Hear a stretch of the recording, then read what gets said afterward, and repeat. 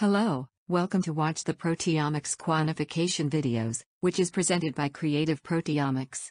Today, we are going to learn some basic knowledge about iTRAQ. iTRAQ is an acronym of isobaric tag for relative and absolute quantitation, which was developed by Applied Biosystems Incorporation in 2004. It is an isobaric labeling method to determine the amount of proteins from different sources in just one single experiment by mass spectrometry. Speaking to the principle of iTRAQ, we should know the structure of iTRAQ reagents. The isobaric tagging reagents consist of a unique charged reporter group, a peptide reactive group, and a neutral balance group.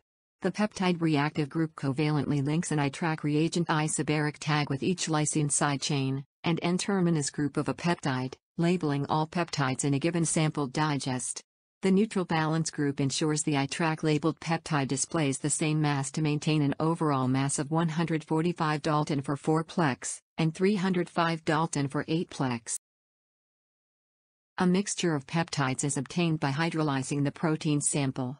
All peptides in the sample are labeled with different iTRAQ reagents, and all labeled protein samples are mixed. The peptides are subjected to tandem mass spectrometry to obtain the mass spectrum. In the first stage mass spectrometry, after being labeled with different isotopes regardless of which iTRAQ reagent is used, the same peptide from different sources is completely identical in molecular weight, and they appeared as the same peak. Samples of the same peak are collected to perform a second stage mass spectrometry, in which the bond between the balance group and the peptide reactive group is broken, and the balance group is lost. The same peptide with different isotopic labels produces different masses of reporter ions, and the reporter ions exhibit different peaks. Quantitative information of the same peptides between different samples can be obtained by analyzing related data with software and databases. In the general workflow for an iTRAQ experiment, each sample is reduced, cysteine blocked, and digested with trypsin. Each sample is labeled with a different iTRAQ tag in a single tube. And then we can combine all iTRAQ reagent-labeled samples into one sample mixture for liquid chromatography tandem mass spectrometry analysis.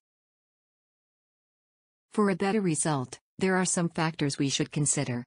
The first one is the evaluation of labeling efficiency and isotope impurity correction.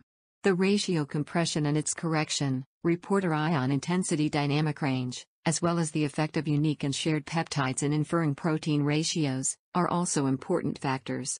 At last, the estimation of protein fold changes and comparison of multiple isobaric labeling experiments may also affect the results. Quantitative proteomics using mass spectrometry is one of the most important advantages of iTRAQ, especially in the field of clinical proteomics.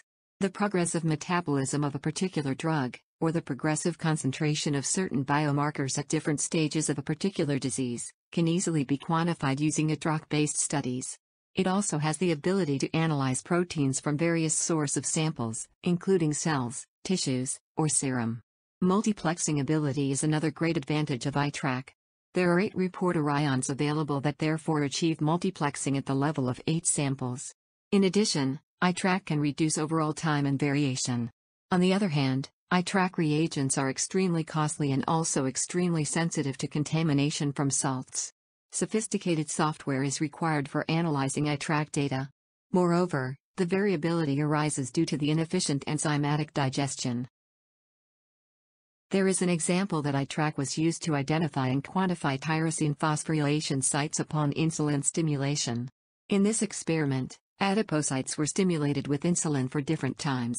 After cell lysis and digestion, the researchers used iTRAQ reagents to label resulting peptides. The labeled peptides were combined for further analysis, like phosphotyrosine peptide immunoprecipitation, immobilized metal affinity chromatography, and liquid chromatography tandem mass spectrometry. After mass spectrometry, the identity of the peptide was determined and the area of the tag masses, 114, 115, 116, and 117 mass to charge ration was used to calculate the ratio of phosphorylated peptides at the different time points compared with 5-minute insulin stimulation.